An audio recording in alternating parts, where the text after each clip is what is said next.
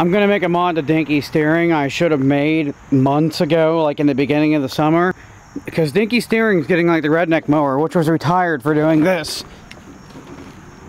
Alright, just doing it.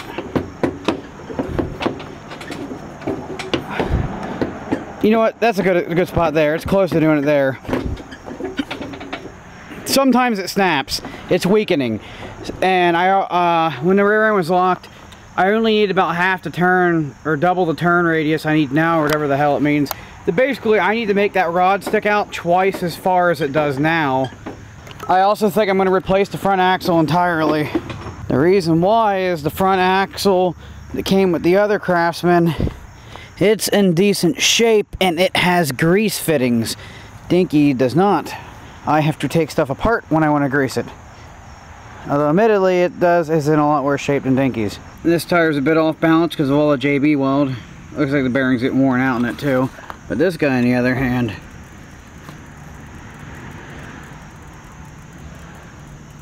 going for days. Also, this front axle actually has more clearance than this one. Not too often I get to break out the 15/16, and I was playing around with the how this should go. And with this perfectly straight, it wants to stick out about here, and if I swing that out over here, oh yeah, that's where I'd get to where I need to weld it on. So I've decided I'm not going to replace this as much as I want this to go away. Maybe if I find a cast iron front end or something I will, but this has to be removed, and I'm just too lazy because this is actually moving pretty freely. I mean, it could be freer, but I think that's enough. So we're keeping this front end. I do wonder if I should take the angle grinder and cut this off. Alright, I took it off and got it out, and it looks like that this filler piece is missing in here, which would have explained why this had so much play. These holes are scarier and dentier on this one. Man, what happened to these guys, huh? They're pretty bad. But I just really like the fact this one is lower profile than this one. And there's less up and down play in this one. I still may not switch it. We'll see if this thing comes out. But either way, I wanted to take this off because no matter what, one of these is getting cut up and welded on the other one for extra strength because I'm sick of this bending. I have to keep bending this thing back and I'm annoyed. In fact, you can see it keeps scraping my pulley.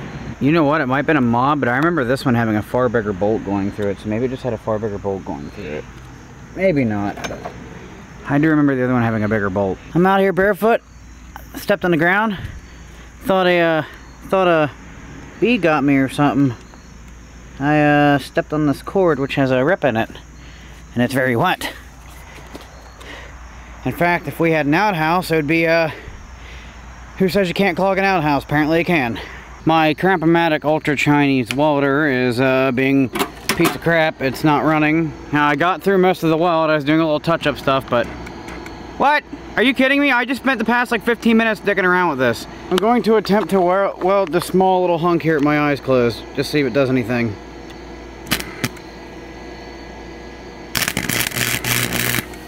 Wow, I can really feel that in my face. I've actually never done that before. Huh. Well, that's a problem I will probably have to deal with in the future, but before it was these connectors down here, but this time it was different. The relay was clicking, but it wasn't doing anything. It both would not put out power or turn on the motor, but I heard a relay clicking. I picked the thing up and moved it, and then it stopped. Or stopped not stopping. Stop. Yeah, this welder's actually been running good for me for like a year now. I mean, there's a point in time I was spending more time fixing it than I was actually using it, but it got over the curve and stayed running. And it's usually been a bunch of stupid crap, like really thin wires and bad connectors and stuff, and twice a switch. So I am still keeping Dinky's stock front axle on the front. So I'm gonna take my angle grinder with a chopping bit, and I'm gonna chop this bit off here, and that'll be my extension. I've grown really tired, and I'm starting to think my dad woke me up a lot of times last night, but I don't remember it because of how tired I am. I'm having a really hard time thinking here, and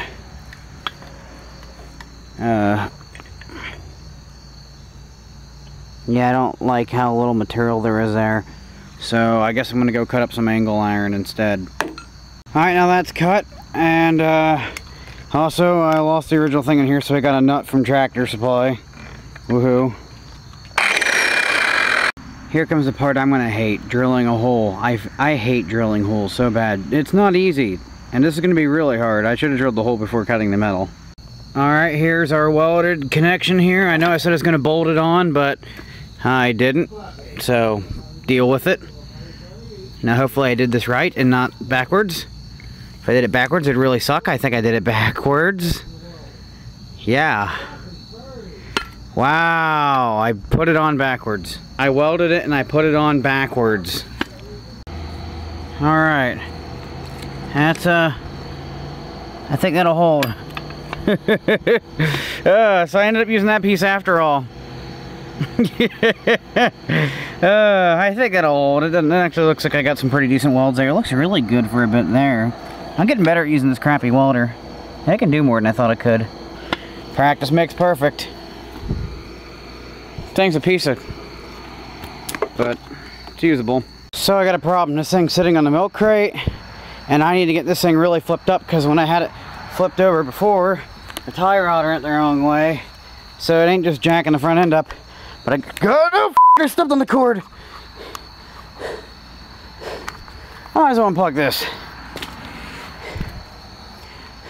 By the way, no, that's not as dangerous as it may sound. It takes heart to kill you, and the travel path from that is left foot to right foot, and which does not come close to my heart. Now, as I was saying, I'm going to put the wheel on that side, then I can just tip the thing over and balance a fender on a milk crate, and then I can get under it and still work. I was wrong about being wrong, and I actually need to have done the opposite of what I've done here. This is the thing back as far as it'll go, and so like that, it actually makes my wheels almost straight.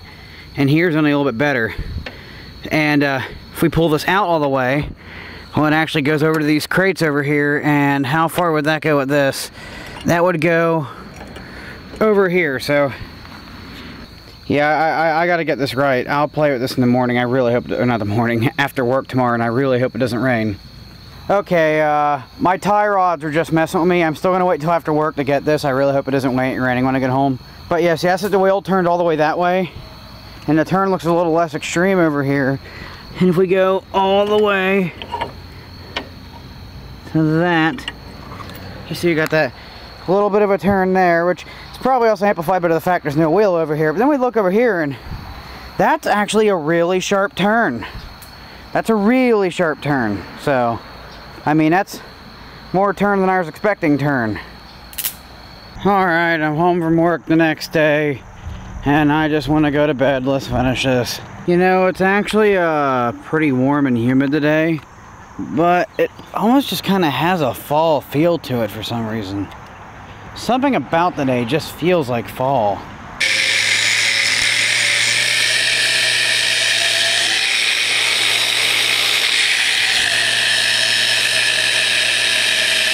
Okay, never hold a camera you care about close to an angle grinder.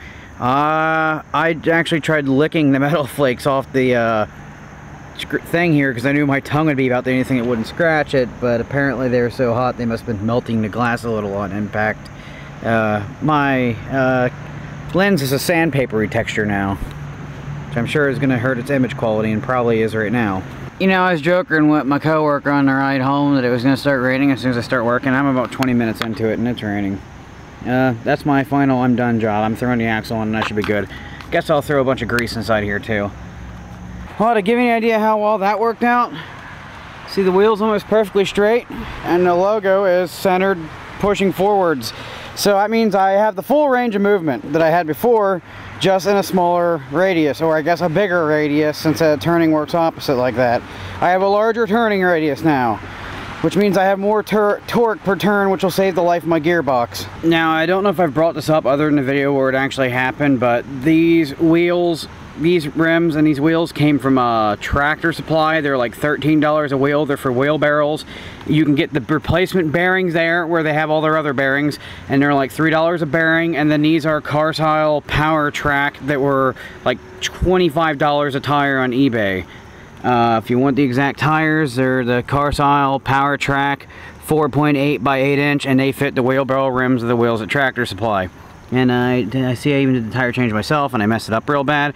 Good tires, good rim. Okay, the rims are actually pretty crappy. If you can save the inner tube, save them, because that one I had to patch up with JB Weld. But I definitely would recommend doing this mod. I mean, it's a cheap way, a cheap alternative to having nice, cutting, big tires with bearings. And the bearings are cheap and replaceable easily. All you do is pound out the old ones, pound the new ones in, because I already had a bearing blow up in the end. I was running just an E-clip without a washer. I was going up that rock hill and had a tire blow out. But I don't know if I explained that, but there was a video where, that video where I came home with a different tire, I actually earlier had a friend go to the store and pick me up bearings, and I popped in new bearings before my tire blew out. It was, it's whatever rim spins the freest.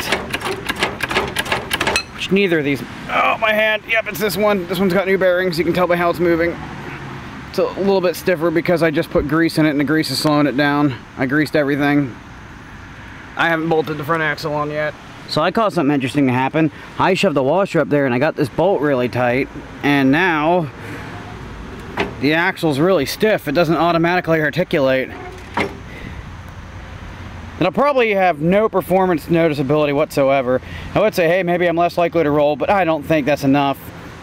If it was gonna affect it like that, then I'd have a hard time moving it myself, so. And that's a little hard, but I'm still doing it with one hand. One more thing I want to do today, I'm not going to video record it, but I'm putting my old pulley back on, and I'm just using the same old bolt with a new nut and a crap ton of washers, and I'm using a lock nut this time, I hope. Should be one in here. There it is.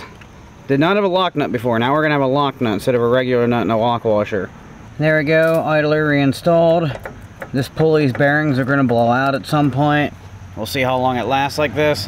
And at least now, with the way it's set up, if the pulley's bearings blow out, and I got my wallet with me, I have 2 wrenches in my wallet, I should be able to take that bolt out, and I know I can drive around pretty good without it.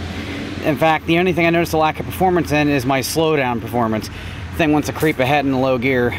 I also think I might be able to bump start this thing, because I can actually move it to the point the engine starts going with it in the highest gear, which I guess I should have thought of that, because when I'm going downhill I can turn the engine off and I don't slow down very much in high gear. So like I don't use third gear down a hill. Okay, so yeah, it is way easier to turn the wheel now. Oh, that's the problem I was talking about. That was it right there.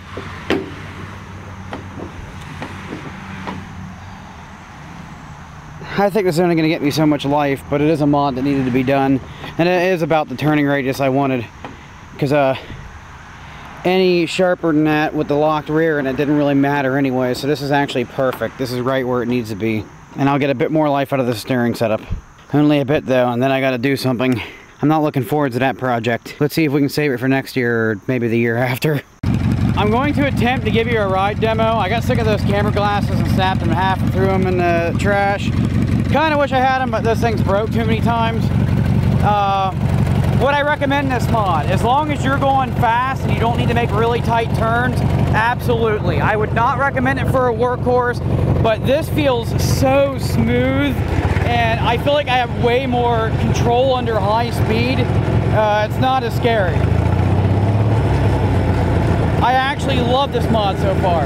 It took me like 10 minutes to get used to it because it handles differently now, but it's better. I love the way it handles. And that's that pulley you hear.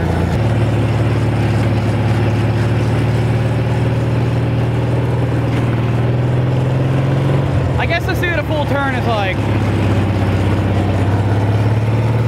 Nothing crazy, but I don't need more than that. I might in first gear, but I won't need more when I go higher.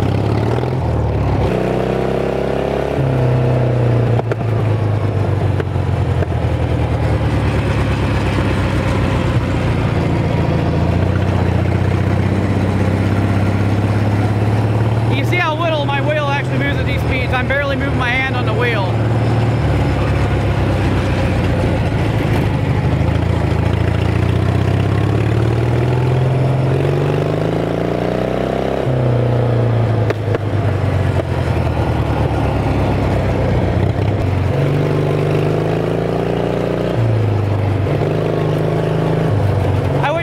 Drive like this with one hand before.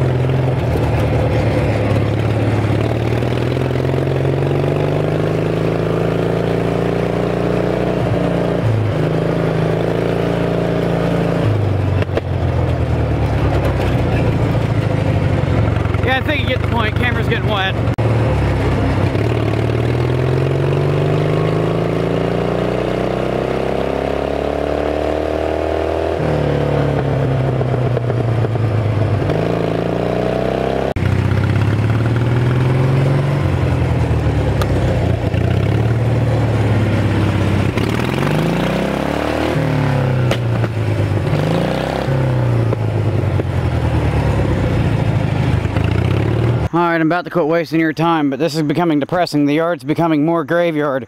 There's actually not a single tractor I can run up and just turn a key and it runs. That guy needs a pull rope. Starter's busted. This guy, I need to put the starter on it and has fuel pumping issues. And the battery's shot.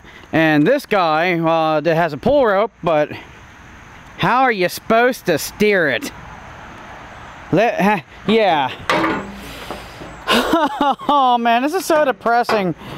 I know Dinky's like my big project, but this thing was a pretty big pride and joy too. I was really proud to have this.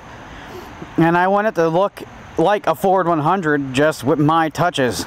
With how tall Dinky is and how fast Dinky is, with the steering how it is, I can easily roll it still. So plenty of steering power. So I left my toolbox closed and out and over there, and when it rained a whole bunch, like in places flooded, and I don't know how my toolbox got like like 2 inches of water in it, so everything's gotten pretty rusty. So I just took one of my lesser filled oil containers and I just started dumping it all and everything, and it'll make my tools suck to use for a while, but it will stop the rust. So that's my rust preventative.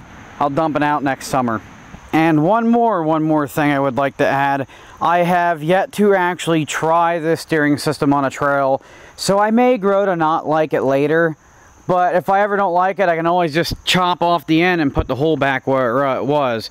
But I think I'm going to like it because everything just feels so buttery smooth and the wheel is so easy to turn. And you feel way less of the kicks when your wheel hits stuff, which is what I expected. I doubled the length of the arm, so all the feedback I get from it should be half, but I can make half as big as a turn.